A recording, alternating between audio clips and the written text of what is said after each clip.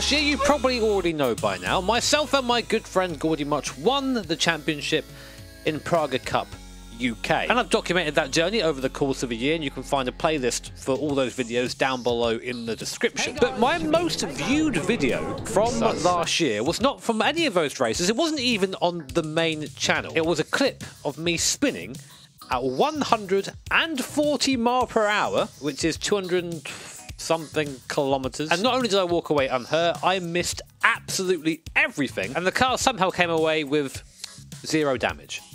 So in today's video, I'm going to break down how the hell that happened and what I could have done differently. So let me set the scene. It is right at the start of last year. It's pre-season testing at Donington on the 1st of March. If you live in the UK, you'll know it's pretty chilly in March, and also rains a lot, and it was no exception for that day at Donington. Whilst the sun was out, the track was completely wet at the start of the day, and at this point I hadn't quite got the hang of every little part of wet driving. I was still finding my way there a little bit. And this pre-season testing for me is about the only proper running that I'm going to get before I get into the car for the first race at Silverstone in a couple of weeks' time. So we're out there trying to make the best of it. Now, as I said, it had been raining fairly heavily overnight, so the track was wet, and my first run was actually in these sort of mixed wet conditions. Gordy took the first session just to make sure the car was all set up properly, and I went out in session 2 on a circuit that was still definitely wet but started to have dry patches form. To add a bit more context to the video, the Praga R1, the car that of course I drove this season and in this video, and the one that I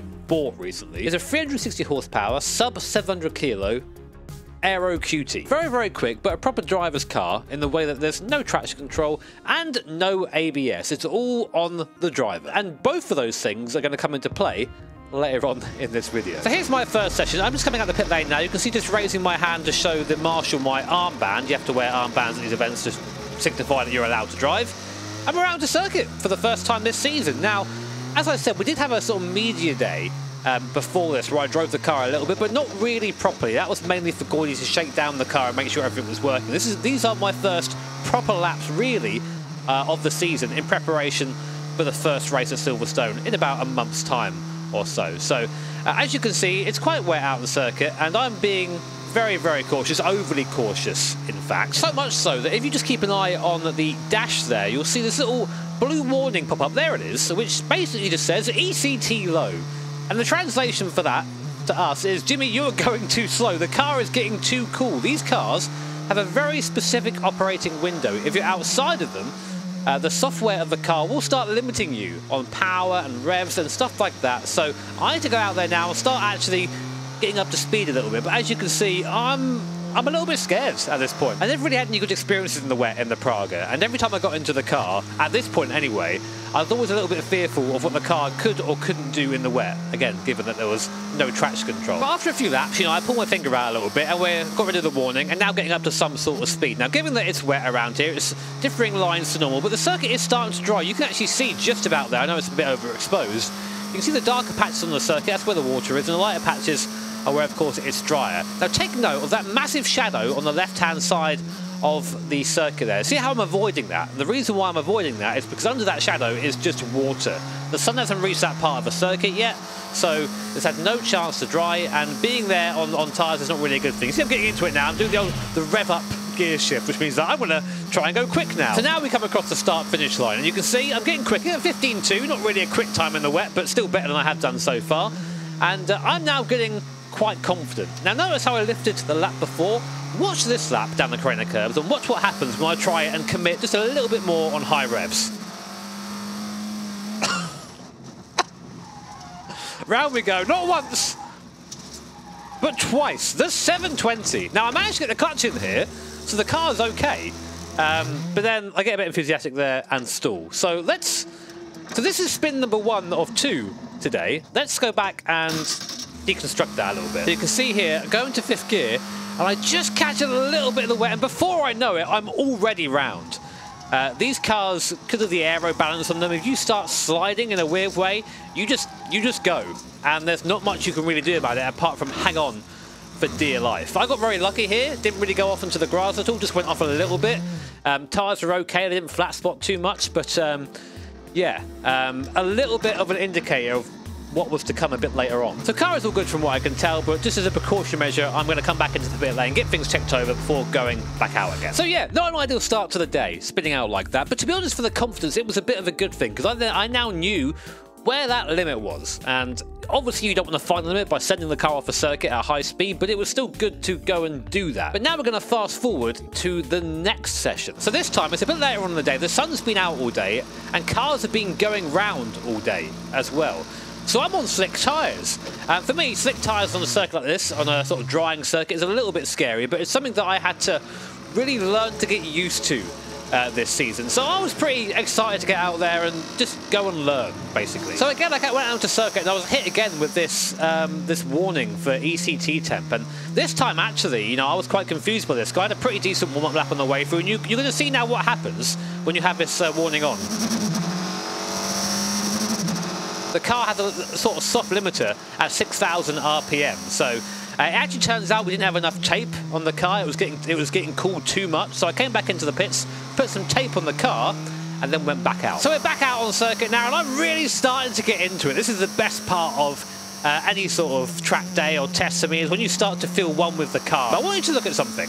So we're going down this straight now. I want you to look at where I brake on here, because that shadow is still there on the left. And I'm not braking all the way over. I'm braking about 2/3 of the way over the circuit and then coming over to take the chicane. The reason why I'm doing that is that part of the circuit is still wet, and on slick tyres, you don't want to be on wet at all. And the best thing about this session so far, as I know, is that I was catching other Pragas on circuit. Now, bear in mind, this is a pre-season test, all right? Bear in mind, we're right at the start of the season. I don't know anyone's pace yet. So to find myself in practice catching other Pragas, it means good. We have pace on these guys, and it's always a nice feeling when that happens. Even if we did have a little bit of a moment coming down the Craner curves here, see that car in front there? That's a very, very slow Formula 1 car, and we're all just forced to basically slow down behind it. It's cool to see this old F1 car out on circuit, but it was going so slow that, yeah, it caused a bit of a traffic jam, but hey-ho, we're off again, no damage done. Right, so we're finally past the Pragas and we have some clean air, which is good for me because I've been chasing this 106 the entire session. I know I can go faster, but every lap I've had traffic, so I've not been able to go and do it. So we're coming on to one of my fastest laps now, but I want to show you something quick. So we're coming down here, hit that pause button. Now, can you see my mouse here? Just this tiny strip here on the left. That is where there is still a tiny bit of water. Now, I confess, at the time at speed, I didn't see this, so I moved a bit further over this lap to see if I was able to do it. I was, so I kept that in mind as I went on to my attempt at a hot lap. You can see old looking BRM/Van Wall/Lotus thing in front of me. I have no idea what it is, but you can see I'm doing the old rev up gear shift again, which means that I'm happy, and I'm going to try and go for a quick lap. I was convinced I could quite easily get into the 105, so I wanted to try and do that before the session was over, and you sort of have a feeling how long the session's been going on for. So we go down the hill through T1, not so bad through there. Now, Craner curves, you have to be flat through here or you lose time, so I'm completely flat on the left there. 230 k's through the left-hander, and heavy on the brakes. A little bit of a wiggle from the rear there. That sort of unsettles me a bit for the old hairpin. Also, my line wasn't great through there, to be honest, but it was okay. I was still up on my best time. So up the hill now, up to 6th gear, 220 k's. So we brake, we go down to 4th, 5th, and then 3rd. Grab the curb on the inside there of McLean's to hook the car in, let it then run wide. And now we come up to Coppice. It's kind of blinding the car, so you have to guess where it is. I kind of got it okay. It could have been a bit further over to the right-hand side. Now, I've remembered that I can brake further over to the left this time around, so I'm going to try and brake as hard as I can with as much room as I can on the left-hand side. Mash the brakes and... oh, around we go. Oh, every time I watch that, man. So as you can see, the mixture of adrenaline and the oh shit, I nearly just died kicks in, and I'm there panting in the car, just trying to really understand what's just happened, where I am on circuit. Am I okay? Is the car good? All these things going through your head. So let me break down what happened then. You see, as I hit the pause button here, you can see that little bit of wet strip on the side of the circuit that I told you about before. Now, I haven't seen that in the cockpit. I think it's gone, because that shadow is still sort of there from the big shed on the left. And because it's still there, my eyes just don't pick this up. So I hit the brakes hard. The rear wheels lock up instantly as I've touched that bit of wet there. The slicks have no grip on that. And I am sent flying between the chicane and the gravel. The only thing I remember in this moment is, oh my God, I'm going to go into the barrier. Then I saw the tyres there, and it was all over before, you know, I knew it happened. It was mad, and I am so incredibly lucky I did not, 1, write off the car, 2, hit anything or anyone, and 3, there was a gravel trap on the other side, because if that was grass on the other side, I would have just been launched into the pit lane, pretty much. So, yeah, a pretty scary one. So what could I have done differently? Realistically, just not brake that far over on the circuit. If I had braked on this part of the circuit, I would have been completely fine. And that is just down to inexperience. But yeah, that's how I spun at 140 mph in the Praga and pretty much got away with it somehow. The only thing it needed replacing from what I remember was a wheel bearing. That was it. The car was completely fine otherwise. But yeah, a gentle reminder that racing is very dangerous and it can bite you when you least expect it.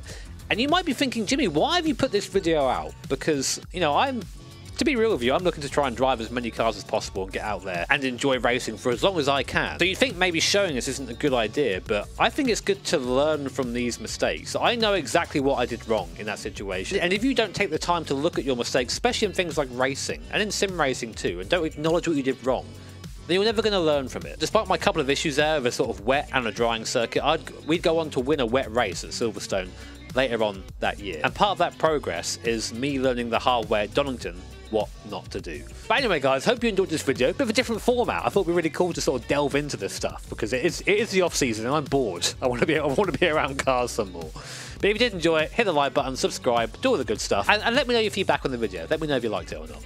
Take care. Have an awesome day. See you next time.